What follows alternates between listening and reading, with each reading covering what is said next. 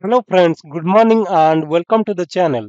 Today in this video we will discuss how to reset MFA, that is nothing but the multi-factor authentication in Azure.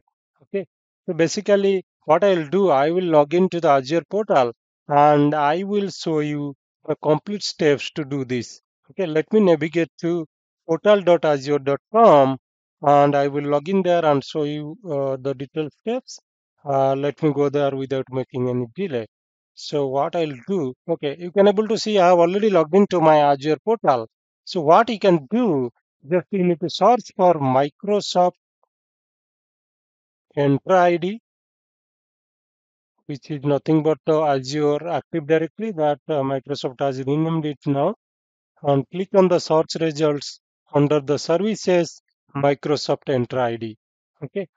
And what you can do here, this manage tab is there, right? So expand this, click on the users. Now you will see the complete list of users you have, right? Now click on the specific user for the one you want to reset the MFA. Okay. I will click here. And what you need to do, you need to expand again the manage tab. Okay.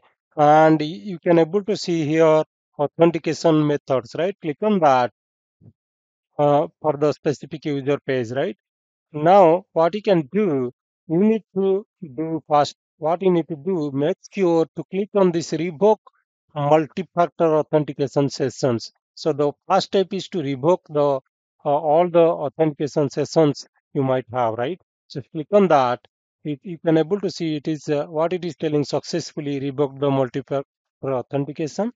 Now, what you can do, now you need to click on the require re-register multi-factor authentication, right? Click on that, and for the confirmation, you just click on the OK. You can able to see you need to read the instructions here carefully, and then click on the OK button to confirm. Now, if you click on OK, what it is telling operation is complete now, right? So now the you are able to reset the MFA.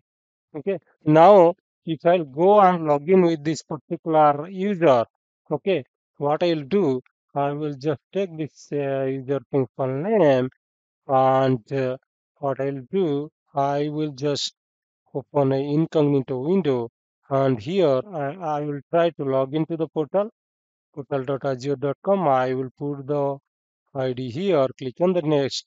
Now it will ask me the password. What I'll do, I'll go to the portal again. I'll click on reset password and reset password. You can click the button and you can able to see this is the temporary password. You can just copy this password and I'll go there and I will use this temporary password to log in and you can click on the and now it will ask me to to reset the password. I will put the current password, temporary one, because if we are using a temporary password, it will ask to reset, right?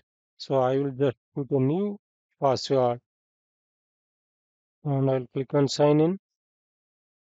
See what it is telling now, your organization requires additional security, okay, to configure the MFA, right?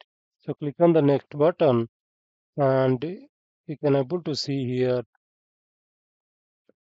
So now it will ask you to set the MFA, right? So now you have to follow these steps to download the authenticator app and all and to configure. So the reason I showed you this one is because it is actually reset your MFA, right? Now we need to reconfigure it following these steps.